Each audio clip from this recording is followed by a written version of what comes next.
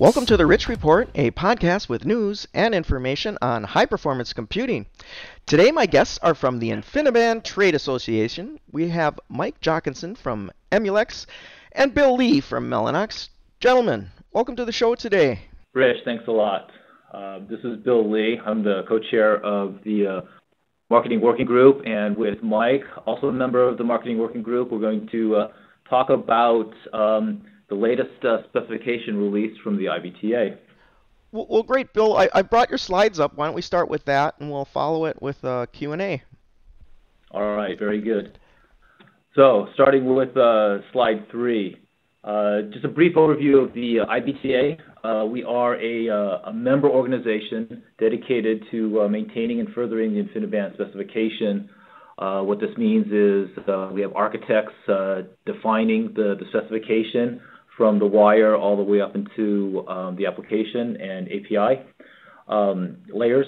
We also monitor compliance, ensuring of compliance and interoperability, and we promote the InfiniBand and RoCE capabilities, which is what we're doing today.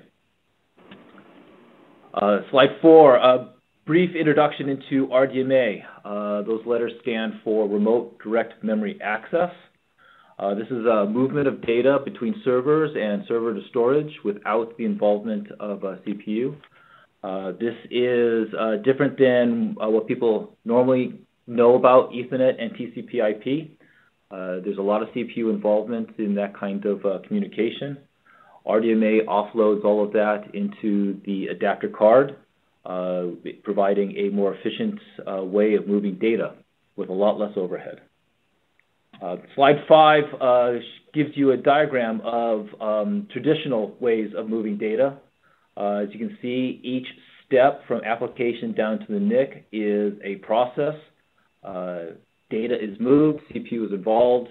There's a lot of delay between when the application kicks off the request and it actually gets onto the wire, and then back up to the application on the other side.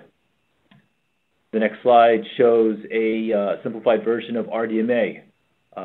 Very simple interface between the application and the adapter card.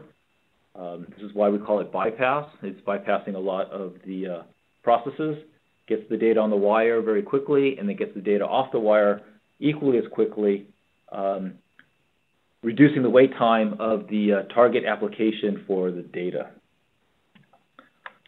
Slide 7 gives you why this is important. Really, the IBTA believes that for the most efficient data center, I/O is important. It's central for data centers achieving the highest performance and the highest efficiencies. By offloading a lot of the requirements for I/O movements and speeding up the communication, we enable servers to be more efficient, applications to be more efficient, and in the end, data centers to be more efficient and businesses to generate higher levels of revenue. Utilizing RDMA, first of all, gives you lower latencies and CPU offloads, but again, it's all about higher utilization, more efficiency, and better productivity within the data center. And with that, I'm going to hand it over to Mike to talk about the RoCE specifications.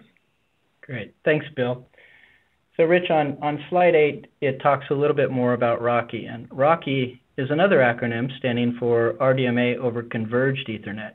And it is an example of bringing that proven InfiniBand semantics onto the more pervasive Ethernet backbone.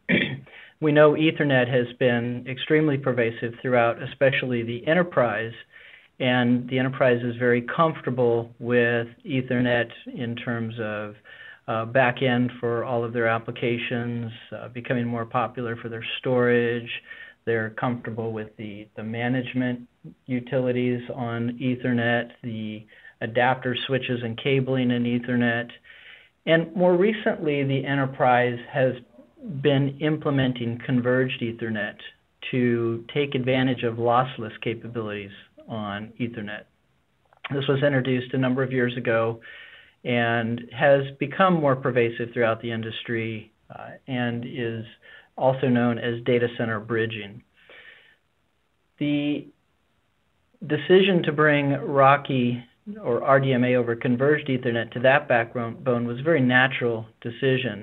As you saw in earlier slides, bypassing a number of those kernel operations can dramatically increase the performance and efficiency of RoCE, and it allows you to obtain the best performance capable on an Ethernet platform. So that enables faster applications, more efficient processing. This is being driven by a number of ecosystems out there, from traditional enterprises as well as the products that support them, the databases, the cloud ecosystems, the ISVs, and storage OEMs. Slide 9 talks about the efficiency a little more. I mentioned that TCP just wasn't designed for RDMA, and by implementing it over RoCE, it enables bypassing a number of the TCP/IP steps that would cause inefficiency in the communication path. So RoCE does give you that ability to support the lowest latency and the highest performance. And it does it with adapters that are comparable in power consumption to other NICs on the market. Slide 10 then goes into more detail on what the IBTA is announcing. RoCEv2 allows you to take advantage of layer 3 routing with RoCE. So RoCEv1 was worked within a single layer 2 network and was very proficient at communicating between servers and storage devices within that layer 2 network. RoCEv2 extends that capability across layer 3 routers so that as data centers expand, they can take advantage of the same communication efficiencies across the data center. It's done through the use of UDP headers that allow layer 3 routers to identify what to do with the packets as they're sent. It is transparent to applications and the underlying network infrastructure because it's done using the standard OSI model and only touches the layer 3 OSI and does it in a way that uses the standard OSI conventions. So this will enable those standard mechanisms to forward and manage traffic that is destined between layer 2 networks, that is RoCE traffic. Transitioning to slide 11, this is a side-by-side comparison of the stacks. So on the far left, we have the InfiniBand stack, which runs across an InfiniBand network layer and uses the InfiniBand link layer. In the middle was RoCEv1, which takes the same InfiniBand transport protocol and network layer and puts it on top of the Ethernet link layer and puts it on top of converged Ethernet further. Again, this was designed to run in a single layer 2 network. So with RoCEv2, it takes that InfiniBand transport protocol and replaces that IB network layer with the standard UDP and IDP layers that allow layer 3 routers to route the RoCE communication across the Ethernet link layer.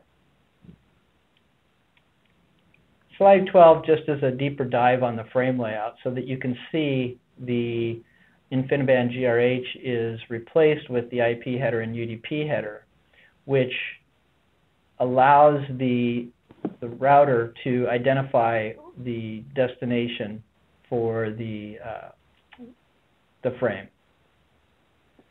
And with that, I'm going to turn it back to Bill, who's going to go a little more into the RDMA use in the data center. Thanks, Mike. So what the IBTA is doing here is responding to the evolving uses of RDMA. in the beginning, when the first RoCE spec was developed, applications that could use RDMA spanned layer 2 environments, either within a rack or across a data center, as can be seen in slide 13. In slide 14, what we're showing here is now applications are spanning across layer 3 domains and requiring RDMA to do likewise. And so with the RoCEv2 spec, we are adapting the requirements there to be able to go through layer 3 switches and routers. As Mike noted earlier, this is all transparent to the underlying hardware. And so what that means is that the switching infrastructure and the cabling infrastructure remains the same as what is being used in today's data center. It also is independent of the upper layer protocols, the APIs, and the applications. And so the RDMA applications that exist today can use RoCEv2 as well. With that, I want to talk about some of the more recent developments within RoCE in their use cases. At a recent ONS conference, the Microsoft architect for Azure, Albert Greenberg, talked about the implementation of that data center, and partway through his talked about the need for RDMA and the benefit that it provides Azure. There he talks about zero CPU utilization at 40 gigabits per second, very high message rate as well. Slide 16 shows a recent development with Dell Fluid Cache SAN, utilizing RoCE to create an efficient cache capability for data centers. Using the use of RoCE provides high message rates and allows for very efficient data transfers. Slide 17 shows the announcement from Zardera. They are also a storage vendor for storage as a service capabilities for enterprises and cloud. Their systems use a technology called ICER over RDMA. iSCSI over RDMA, ICER, and they're using RoCE again for very efficient data movement from their systems. And then finally, Applied Micro, another member with the IBTA, announcing ARM technologies that have RoCE capabilities built in.